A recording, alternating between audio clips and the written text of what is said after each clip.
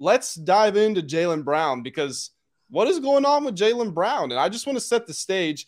I think that Jaylen Brown has hit the point where he says, okay, I'm an established player now. I was young, I was improving, I was the second star on a team. But now, even if I am still the second star, I am a star in the league. I averaged 27 a game. I was second team All-NBA, multi-time All-Star. I'm about to get the Supermax contract. So he started making these strange comments. You know, after the games, he says, I'm okay here. I don't love it. You know, I don't hate it. Oh, my relationship with whoever? Yeah, it's all right. Me and Jason, we're okay. And he has the weird situation where he cuts his hand on a vase, which I don't believe at all. He's been very mercurial lately. And I think that it is such a problem for him. And a season where the Celtics, they made it to the finals last year, which is an achievement. But now the expectations were higher than ever before. You've really got to at least make it back to the finals this year for the season not to be a disappointment. And in the biggest series of the season so far, potentially of your career, you've kind of gone missing. And it's a very decisive, important time for Jaylen Brown. And it's the wrong time to be missing in action like that.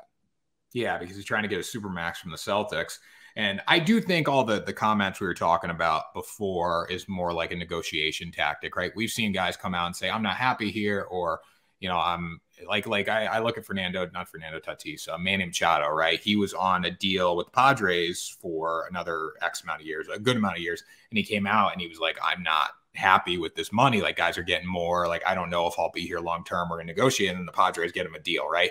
So I do think some of those, you got to take a lot of those comments with a grain of salt from all players, just because they are negotiation tactics. If you tell the media something, it blows up and then fans get mad and blah, blah, blah. But this is a bad time for Jaylen Brown to go missing, because if Jaylen Brown was showing up his usual self, the Celtics probably are 2-2 in this series at least, because he's been terrible down the stretch. Not even just lack of scoring, just turnovers and stupid mistakes. And I'm going to, Tatum's done his fair share of those too, but at least he's scoring.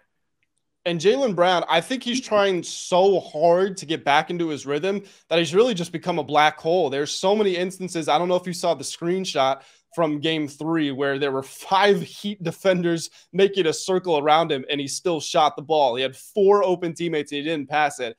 And I get the same sort of feeling that I was getting with D'Angelo Russell before he got benched, was the ball goes to him, everybody might as well, you just start jogging back down court. It's not coming to you. Jaylen is shooting the ball. It doesn't matter if you got it at half court. It doesn't matter if you got it under the rim. He's putting the ball up somehow. I feel like he's trying so hard. And I don't know if it's personally for him trying to regain his rhythm, or maybe he's trying to prove his worth to the front office because he knows he's playing bad. I don't know what it is, but 23 points, 5 rebounds, 3 assists for playoff averages. You can get worse, certainly. I mean, that's not awful for a second star, but you look around the league. Anthony Davis was the second star for the Lakers. Jamal Murray is the second star for the Nuggets. I mean, Kyle Lowry and Bam Adebayo is the second star for the Heat. Their stats aren't as good, but their impact has been a lot greater. For somebody who wants to get that Supermax deal, you kind of need to be better than he has been.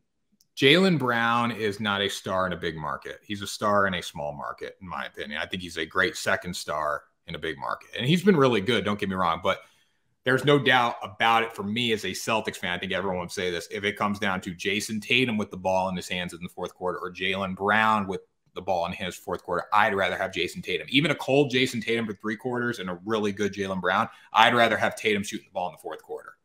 Yep, I agree. Tanner, I'm not necessarily saying that Jaylen Brown is going to get traded, but I have created some trade proposals if you would like to listen to them and give me your thoughts on them. Give me a little bit of analysis. Yeah, I don't think he's going to get traded. I do think he'll be a Celtic for a long time with Jason Tatum, because this is the best duo in the NBA when they're on. But sure, I'll listen to you, Grant. Why not?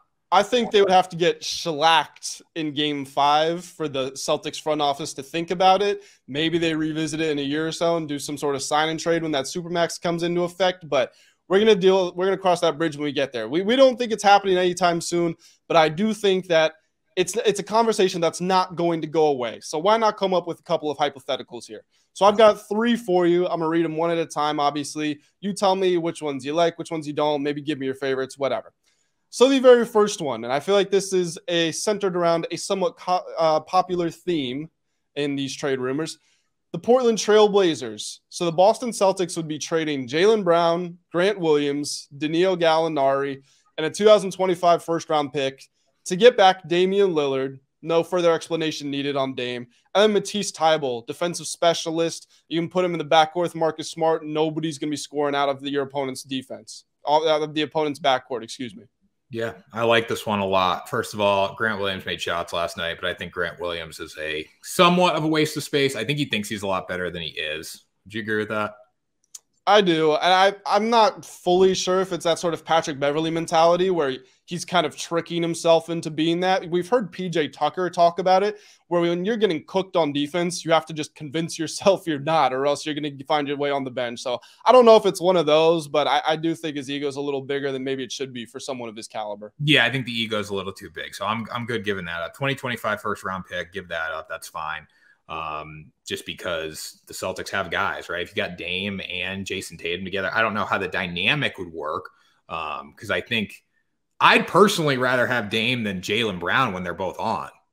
I just think, yeah, of course, 100%. Lillard doesn't stay as healthy, has a few more injuries, but I like this trade a lot as a Celtics fan. I think it'd be really, really good. I'd be very happy about it as long as Lillard could coexist with Tatum, and then obviously Thybulle would help on the defensive side of the floor because a lot of times we need defense. We give up 120 points to teams that shouldn't even be scoring 100.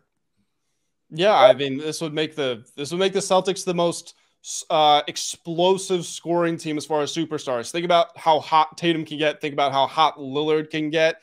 And from that alone, not talking about the rest of the team, but just that alone, it's kind of like Steph and KD on the Warriors. It's just two guys that can go absolutely nuclear at any time. By the way, I ran all these trades through the trade machine on ESPN, so it works. It fits the salary cap for everyone, and obviously I approved it myself. So we got all the bases covered. Don't need to worry about any of these not fitting out, not cross-checking any boxes. Okay, number 2, with the Atlanta Hawks. The Celtics would trade Jaylen Brown and Derek White. They would get back DeJounte Murray, John Collins, in a 2026 first. You got to get a first-round pick for a little more value, but put it a few years down the line because the Celtics, they're in championship now mode. What does a first-round pick really do? You get DeJounte Murray. It's another defensive guy, but it's also somebody who can play off the ball. We saw him doing that a lot with Trae Young, or he can orchestrate the offense when Tatum is not on the court. The Celtics, they haven't really had a distributor from most of the past decade. I mean, Isaiah Thomas wasn't a distributor. Marcus Smart is your point guard, but he's not a distributor. You get somebody like that who's a two-way player. John Collins gives you more length at the wing, and Al Horford's getting older. You need somebody who's going to be able to come in and play longer minutes. We've seen the Celtics want to play 5 out. John Collins would be able to do that. Granted, he's not the best three-point shooter, but he can knock him down when he's open. You give up Jaylen Brown, you give up Derek White. Derek White, I think, has had a good postseason or a good season. And I think maybe you'd be a little disappointed to lose him, but you kind of got to just for the sake of this package. I don't love this trade as much. I definitely like the Blazers trade more. I think Murray and Collins obviously add some value. You're going to have to replace Horford in the future, but I would much rather keep Jaylen Brown, keep Derek White, and keep my 2026 first-round draft pick. They're getting that. So I'd rather keep Jaylen Brown and Derek White instead of getting Murray, Collins, and a 2026 first. Like the first doesn't do as much for me because if I have Tatum and I have Brown, I have veterans who can score. And then I have a great bench player in Derek White / a guy that can start on any given night and make shots. So I don't like this one as much, Grant. Okay, well, here's number 3, Chicago Bulls. The Chicago Bulls, they most likely want to blow it up. Those are the reports. It seems like maybe they were on the verge of competing for something for a year or so, but Lonzo Ball's injury was a problem, and then the other players are just getting older. It's starting to fray, basically. The DeMar DeRozan, Zach LaVine, Nikola Vucevic core, it's coming to its end. So in this package, the Boston Celtics would trade Jaylen Brown and Grant Williams, 2 common themes in these, for DeMar DeRozan. We know about him. He's capable of 30-point-per-game scorer, is always going to be consistent from that mid-range, lots of playoff experience. Patrick Williams, one of the few Iron Men in the NBA, played all 82 games this season. Versatile, 3-4-5 defender off the bench, can give you 10, 12 points a game. And then another 2026 first. Like I said, you've got to get some sort of compensation. Maybe you go back in for another player. I don't know how much the Bulls would be willing to give up. I like this one a lot better. I think DeMar DeRozan, when he's healthy, obviously very effective. Kind of like that Jaylen Brown type guy, will fall right behind Jason Tatum and be fine with it. Williams going to give you help off the bench, and then a 2026 round first. I mean, great. If we can get a young guy that can score, that's awesome stuff. With Jaylen Brown, I hate to see him go, but I think DeMar DeRozan fills that void pretty well. And then Grant Williams, I like Grant Williams. I think he provides a spark, but I do think his ego is a little big. Like, I would much rather give up Grant Williams than Derek White. So again, I like this trade. If I had to rank them, obviously I think the first one is the best because you're getting Damian Lillard. Second one, I like the Bulls, and then third, I would say the Hawks. I would not do the Hawks if I was in the Celtics front office. Yeah, I have the same take as you. I like it in that order. Blazers, I think it's far and away the best. If you're in championship now mode, Tatum he was fourth in MVP voting. He's a superstar, but as good as he is, you're getting a true bona fide superstar, someone who's done it for a decade plus, Damian Lillard. This is a guy who had 55 points, 10 assists, made 10 threes in a playoff game. Like, this is Damian freaking Lillard. It's literally called Dame time at the end of games because of how clutch he is. Yeah, by far. Damian and Jason Tatum together, combined with Tybal off the bench, playing a little defense, playing some hard-nosed defense with Marcus Smart. I love that trade. And it's win now mode too, because like you said, if you went with the Hawks trade, you're more trying to replace an Al Horford. But this Blazers trade it'd be pretty explosive. The Celtics would be heavy favorites to win the NBA Finals, like they already were going into this, or when they got hot this season, I should say.